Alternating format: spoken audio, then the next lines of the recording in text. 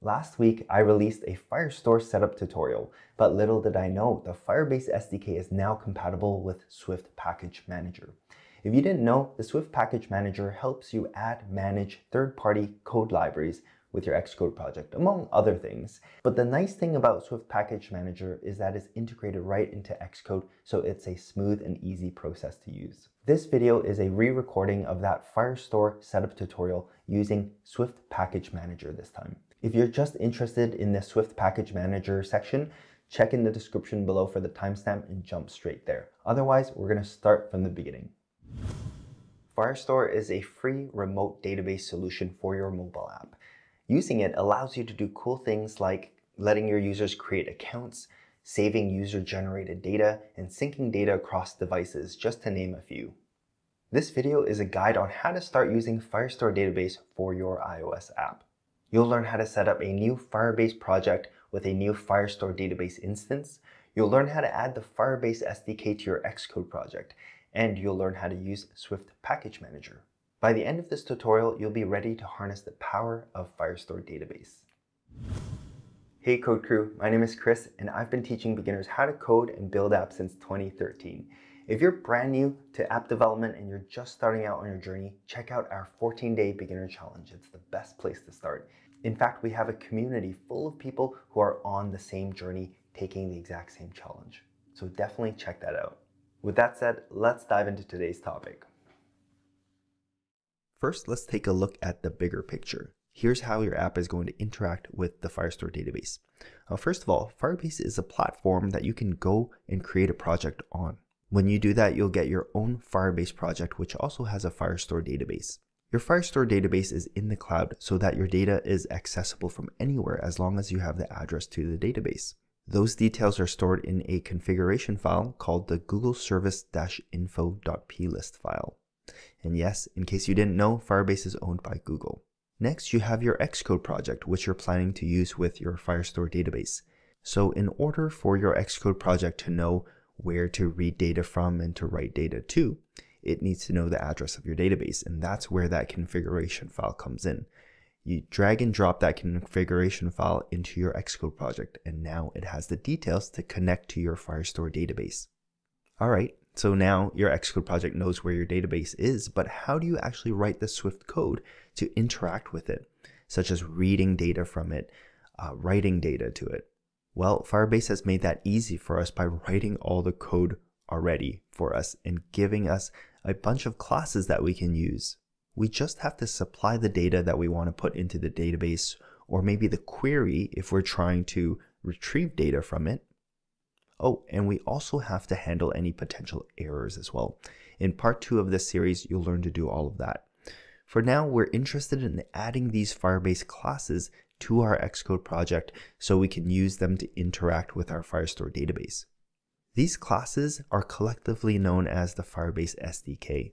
There are a couple of ways to add the Firebase SDK to our Xcode project, but in this tutorial, we'll be using the Swift Package Manager, which helps us add and manage third-party libraries for Xcode. So that's at a high level how Firebase works. Firebase is known as a backend as a service, and that means that a lot of the infrastructure and nitty-gritty details of database management and setup are handled for you. Things like load balancing and database replication are all invisible to you, and all you need to care about is your data and your app. Now, the other nice thing about Firebase is that it's got a bunch of other services that you can use in addition to Firestore, things like analytics, messaging, authentication, and more. So if one of these features catches your eye and you are interested in learning more about it and you'd like me to create a tutorial for it, drop me a comment below. The last thing I want to mention is that we can use all of these things for free until we hit bigger numbers. All right, let's dive into how to set up Firestore database for our iOS app. All right, so let's create our brand new Xcode project. Let's click on create a new Xcode project. Under iOS, let's choose app. And I'm going to call this Firestore demo-spm for Swift Package Manager. Take note of this bundle identifier. We'll get a chance to copy and paste this later because we're going to need this to set up our Firebase project. Make sure your interface is SwiftUI, lifecycle is SwiftUI app, and your language is Swift, and you can leave core data and tests unchecked. Let's choose where we want to save this. I'm going to create this on my desktop. All right, and there's our brand new Xcode project.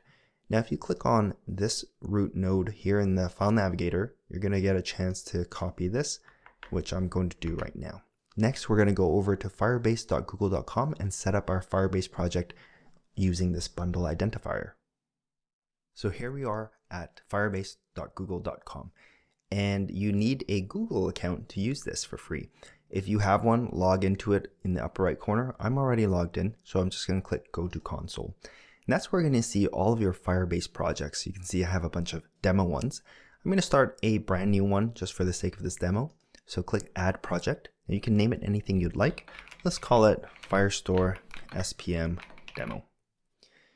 And click Continue. Now, Google Analytics would be great for a project that you are planning to ship into the App Store. But for this demo, I am going to turn it off because we don't need it. So let's go ahead and create the project. Now, it's going to take a minute or two for it to create your project, but we've just sped that up in post-production. So now we are going to set up and configure our Firebase project so that we can point our Xcode project to this instance. Click on iOS right here. And this is where we are going to paste in our project bundle ID. I had copied it from Xcode, so I'm just going to paste it here. But just to remind you, if we look into our Xcode project, you click this root node right here. This is what you are looking for. So copy that, paste it in there. You can go ahead and fill in some of these optional things if you need to. You're going to register the app. The next thing that's going to do is generate a configuration file for us to download and add to our Xcode project. So let's go ahead and download this Google Service Info.plist, and that's going to contain the details to point to this Firestore instance. Now, I actually already have one on my desktop, so that's why it's named it like this. Why don't I go ahead and delete that first? And so it's got to be named this Google Service-info. Otherwise, it's not going to work. It's not going to be able to successfully find this configuration file. So let's save it on my desktop, and we are going to click and drag that file into our Xcode project. So let's go back to our Xcode project right here. And depending on where you saved it, go ahead and drag that Google Service Info plist into your project. Now I'm going to put it right there under or above the info.plist. And just make sure that you have copy items if needed is checked so that it's going to make a copy of it inside your project folder. And then this is also very important, add to targets, make sure this is checked. So there it is. This contains all of the information my project needs to know in order to point to this Firebase project. So let's go ahead and click Next. Now we're going to add the Firebase SDK into our Xcode project. And remember, these are the code libraries that our project can use to call different functions and methods to interact with the Firebase platform. Now what you see here are the instructions for CocoaPods, but we're not going to do that in this tutorial. We're going to use Swift Package Manager. So go ahead and click this link.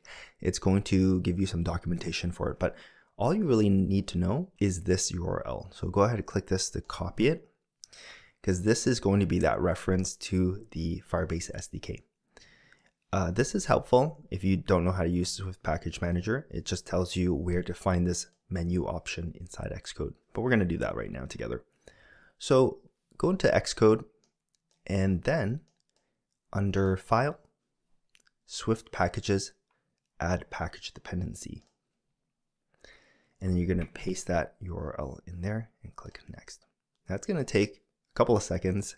It recommends you to leave it as is up to the next major version, and you're going to click Next, and it's going to fetch all of the available modules because Firebase contains a lot of different features and you might not need all of that code. So in this instance, we're interested in using Firestore database, so that's the only module we're going to add.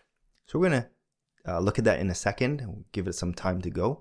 But I want to go back to this documentation for just a second, because I do want to note that if you want to use this method to install Firebase SDK, you're going to need Xcode 12.5 or higher. All right, so just a note. Let's go back. Okay, so it's ready.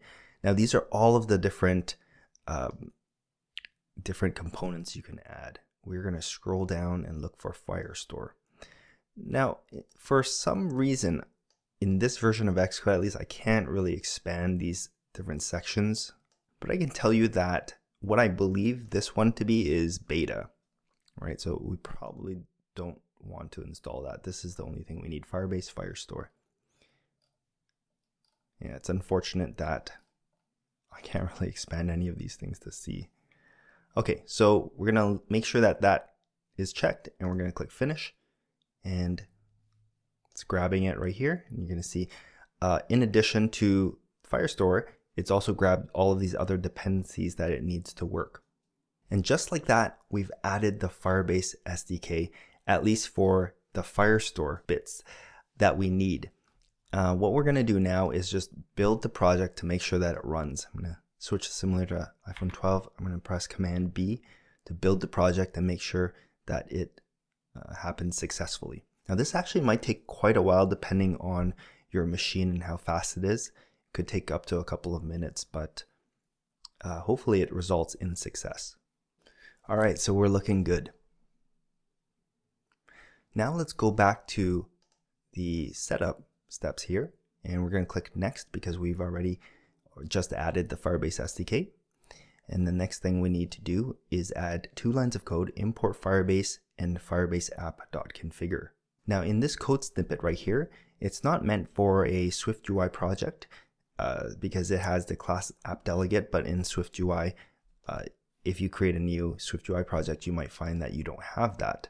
That's okay, because you can still do that in this file right here.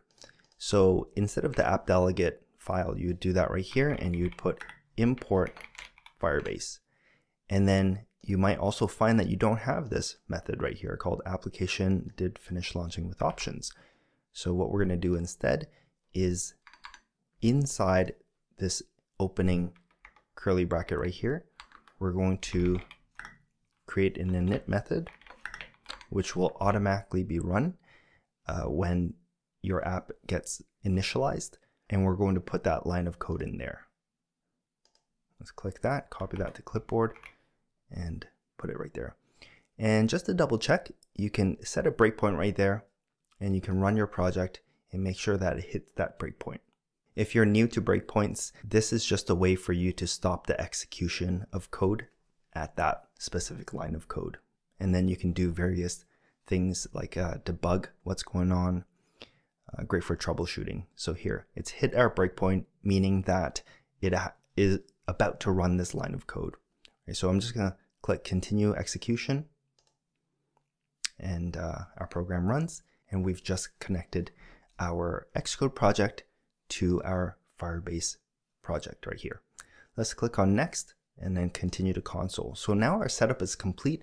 Let us set up our Firestore database. If we go over to the left-hand side here, Firestore database, we're simply going to hit create database.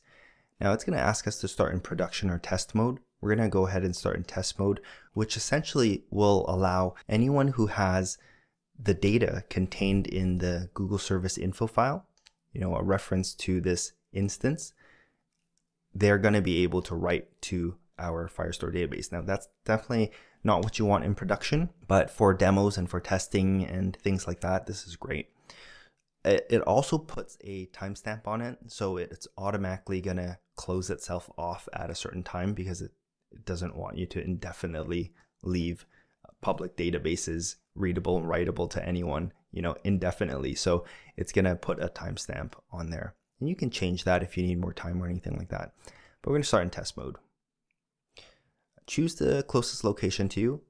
You can't change this after the fact. So there you have it. We have our brand new empty Firestore database ready to be used. And we have our Xcode project with the Firebase SDK added to it. It's pointing to this Firebase instance, and it's ready to interact with this database. All right, so you've set up your new Firestore database and you're ready to go. In the next part of this series, I'll show you how to read and write data to your new database. That part of the series is coming out on September 22nd. If you're watching this and it's already past that date, then keep watching because I'll link to that part 2 in the end screen of this video. Now, before we end off this video, quick shout out to my CWC Plus program. In there, we have a SwiftUI databases course where we build full-fledged apps using Firestore database and core data. So definitely check that out if you're interested. Lastly, if you enjoyed this video and you want to see more, consider subscribing to the channel and give this video a thumbs up. I appreciate you. Thanks for watching, and I'll see you in the next video.